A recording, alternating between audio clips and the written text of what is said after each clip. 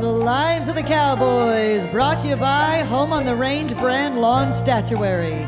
Deer, antelope, penguins, and flamingos, all durable and realistic.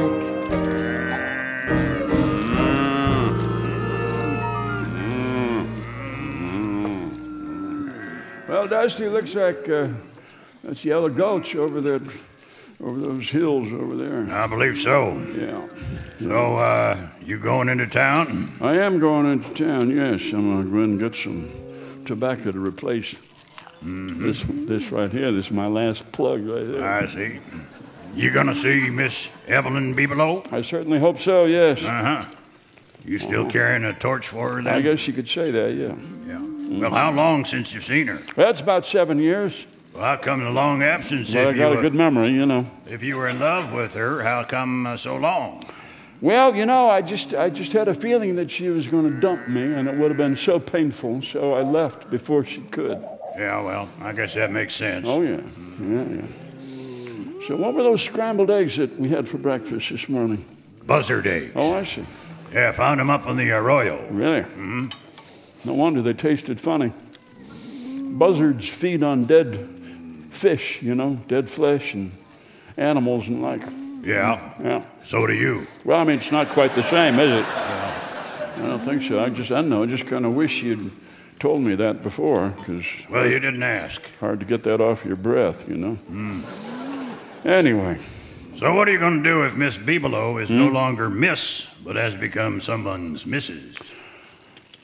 Well, I guess, you know, I will congratulate her, and, you know, I'll be grown up about it, and we'll go off and have a nice lunch and with her and her sweetheart, and we'll have a white wine, probably, and nice salad, and have a civilized conversation, and then I'll go off and cut my throat, I guess.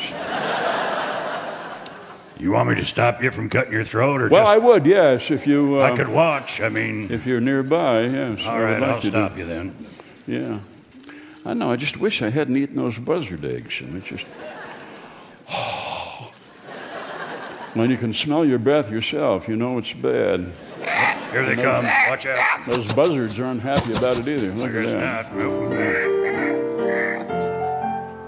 Oh, Lefty. Oh, hi there. Gosh, there. it's so good to see you. Oh, thank you. Oh, I worry about you, Lefty, riding that lonely trail year after year. Well, gosh, why do you do it, Lefty? They haul cattle in trucks now, you know. No, I know that, but, you know, some cattle, they prefer not to ride in trucks. Well, and so we drive them down the lonely, dusty, godforsaken trail. It's just what we do. Yeah, but you're getting kind of old for that, Lefty. Well, I am, I know, but what else am I going to do, you know? Well, you could do what my boyfriend Pete does. Oh, what's that? Well, he wears jeans and he gets them all faded and torn, and then they sell them in New York for more than they cost brand new. No. Yeah. She got a boyfriend then, huh? Well, yes, Lefty. I wrote you a letter about it. Yeah, well, that's fine. That's fine. I mean, I wrote you a letter in Durango. Well, I haven't been in Durango for, I don't know, 5-6 years. So. Oh, well, it's waiting for you there when you get there. Yeah. Right. What sort of work does Pete do other than wear jeans? Oh, he's a gambler and a rambler. Sure. Yeah. He knows when to hold 'em and when to fold 'em. Yeah. Oh, you mean the cards? Yeah. Oh. What did you think? Oh, I don't know. Never mind. Just my mind goes in strange directions. He's a-coming! He's a-coming! I told you he'd be a-coming! Now he is! Big Messer! He's on his way back! It's time to skedaddle! Oh, no! Gosh! Big Messer, that's the one who went to church and shot the organ, is that right? Yeah, that's right. He went to prison up in Yuma, but I guess he's out now. Oh, I see. Yeah. Oh, here he comes.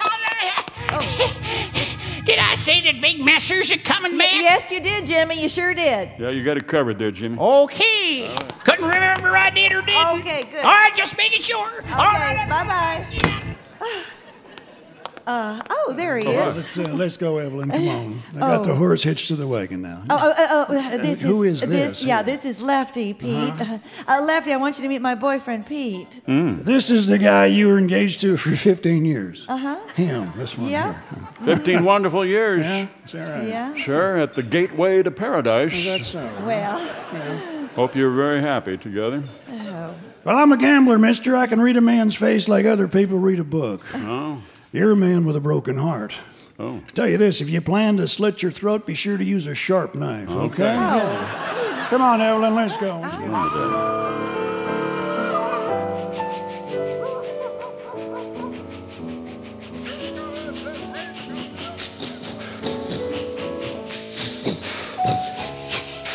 Well, it's one of those old steam engine trains. You just don't see those very often nowadays, do you? And there's why.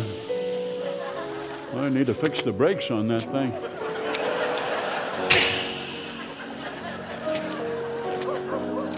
There's a gentleman getting off the train right now. Kind of a slope-shouldered fella, kind of squinty-eyed, wearing a vest that looks like something the Salvation Army would give to a man getting out of prison. Must be him. Okay, people, listen up. I said I'd come back, and now here I am. I am trouble on wheels. I'm the avenging angel. I am death on toast. I am smallpox, cholera, and testosterone all in one package. I was spawned by a tornado and a cloud of pestilence, and every bone in my body is meaner than a skunk. Oh, who are you? The name's Lefty, Messer. Okay. Best put a mister in front of that messer and add a sir to it. I'll give that some thought. So where's the marshal? I don't see him around here. I guess he found business elsewhere, huh? So you represent the law in this town? You? I guess de facto I do, yeah. Oh. De facto. De facto, yeah. That's a fancy lawyer word. Oh, that's it. Lawyers are the ones who stuck me in that filthy prison. You a lawyer? No. A friend of lawyers? I don't believe so. So what do you do know about the law? You stand there and defend it, huh? Well, I don't think it really needs defending. I just know that the energy of a particle is equal to its mass times the square of the speed of light. One law I'd stand up for, huh? You just read that in a book. No, I just... You've never seen it done? Let me show you a law, okay? Yeah, what's For that? every action, there is an equal and opposite reaction. And while you're lying there, how about Newton's law of gravity? Every mass attracts every other mass by a force proportional to the product of the two masses and inversely proportional to the square of the distance between them. I'm going to back up a few steps, and here I come.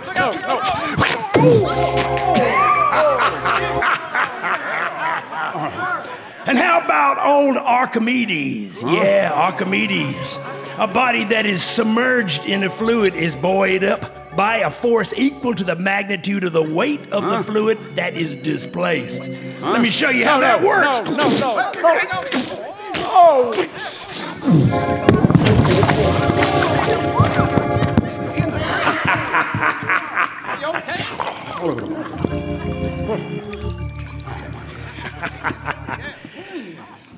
There you go. I believe that you, Messer, may be forgetting about the infield fly rule. Says that a pop fly that's hit with runners on base and that is can be caught by an infielder, ordinary effort shall be declared immediately an out by the umpire before it's touched by a fielder. Infield fly rule. What in the heck does that have to do with anything? It's a rule. It's a law. It has to be respected. That's all. Who are you to talk about respect? You got buzzard breath or something. Look at this, Look at you. What's wrong with you? I stand by my principles, sir. Principles. Principles? Yeah. Principles, Well, let me just prove you one more. Parkinson's law. In the hierarchy, every employee tends to rise to the level of incompetence. Oh, really? Yeah, that's right. Well, you're forgetting about Mr. Murphy and his law. What about him? Well, just look over there behind you right there. Wait a minute, let's see. I don't see nothing over there.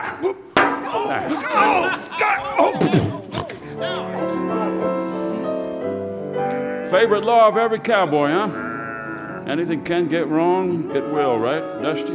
Well, it's always worked out that way Yep. for me, that is for sure. Me Oh, too. Lefty. Hey, Evelyn, you all right? Oh, thanks so much for standing up to Big Messer, Lefty. Somebody had to do it, sure. Oh, I guess, right. So, anyway, you leaving town now, I then? guess so, yeah. Yeah, well, you're just gonna ride away and not say goodbye? Goodbyes are just too emotional, you know. I just don't go for all that crying and hugging and all that and kissing, and I think I'll just ride away if that's Well, okay. Say, you leaving, Lefty? I reckon so, Pete. Well, I owe you $100. Oh, really? I bet $50 10-1 that you'd run Messer out of town, and I won $500, so you get 20% commission. Who would make a bet like that with you? Yes. You bet against me? Your own partner? Yep.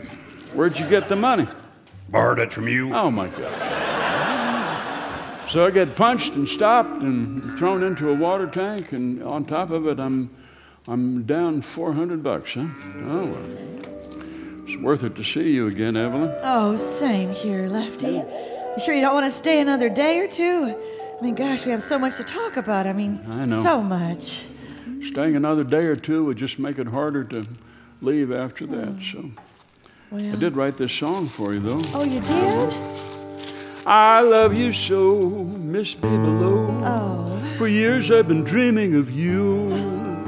I love you, Evelyn, just as it's level in North Dakota, it's true. Oh, that's sweet. Although I have drifted away, I'm thinking of you night and day. Oh, Lefty. If I only had some Wi-Fi nearby, then I would send you an email or sit down and Skype with you, dear, but I cannot out here on the trail.